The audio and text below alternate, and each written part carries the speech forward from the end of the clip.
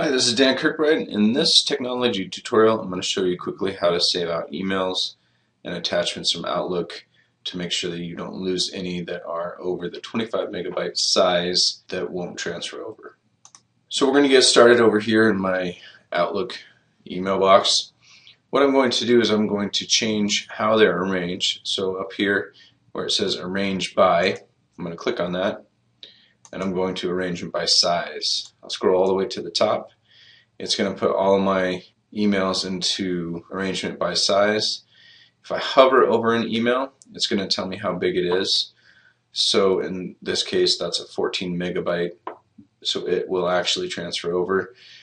But what you'll want to do is anything that is over 25, if it has attachments, you'll want to go in here and, for example, this one here, I'm going to save that attachment out because that one won't transfer through.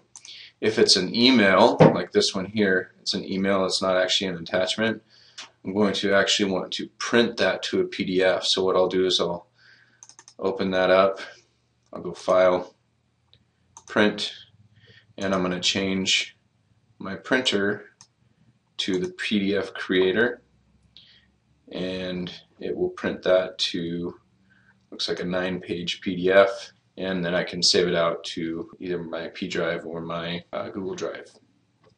If you have any questions, feel free to email me at dkirkbride@cdaschools.org. Thanks, have a great day.